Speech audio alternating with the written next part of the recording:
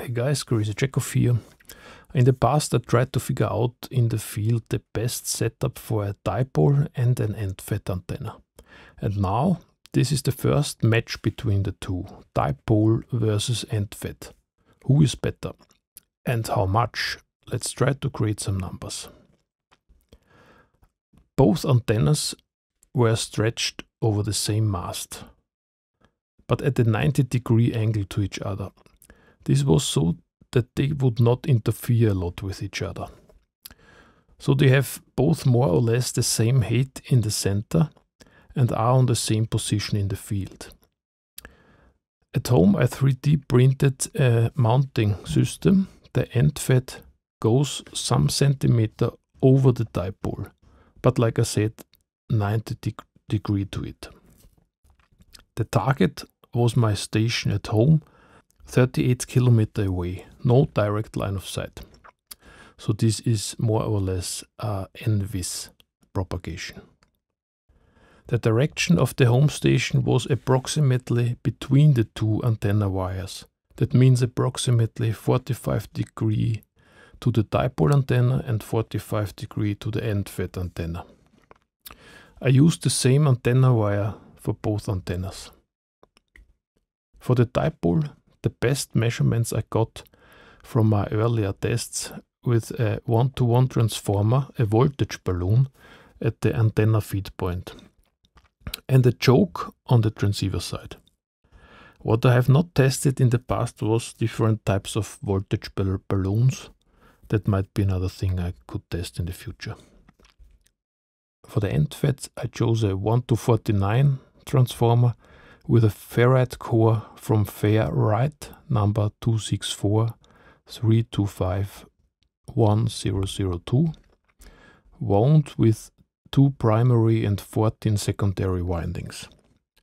They say this is the best transformer you can build with the lowest losses, up to 100 watts.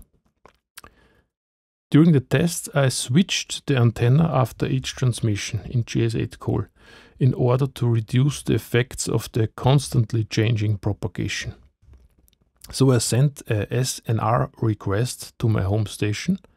The home station then replied to me automatically, and I got the signal to noise ratio for the reception in the field with my Lab 599TX500.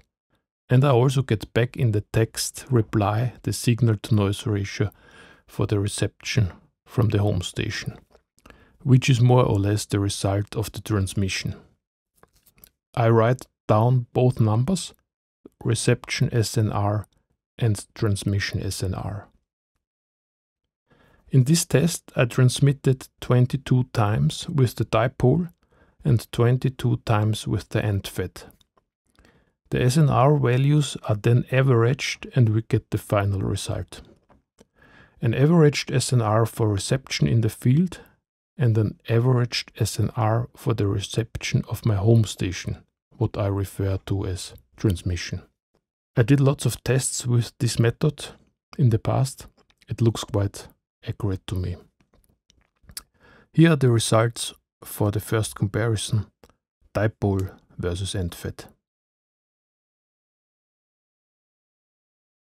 The blue columns are the SNR values measured in the field.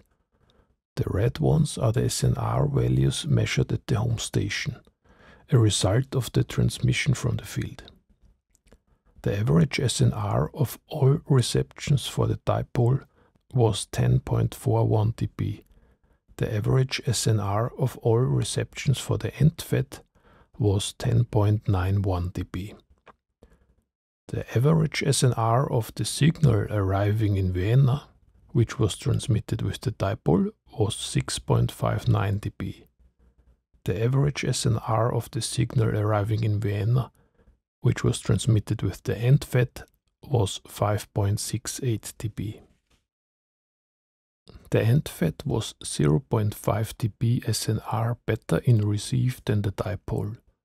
The dipole was 0.91 dB SNR better in transmit than the EndFed. Overall, I would say the dipole won, but only by a fraction of a dB. So close that it would fall, I guess, into the margin of error of this method. It would be good if I repeat this test 2 or 3 times to get it even more accurate. For me it was quite surprising that the EndFed was that good. I thought the difference to the dipole would be bigger. In normal operation no one would hear any difference. I need to re-evaluate what advantage there still is for the dipole in the field. A good SWR is always a bit easier to reach with the dipole, but it seems that doesn't matter a lot. Just the SWR on the device for the dipole 1.0, for the EndFed 1.1. But if I can measure it with the rig expert, it's a little bit higher. The rig expert on the EndFed 1.58 and on the dipole 1.25. Again back to the EndFed 1.58, 1.25. It's the best what I could do. This is the end across here. This is EndFed, this is the dipole, and the direction where my target station is exactly in the middle. So that was it. Thanks for watching. See you next time.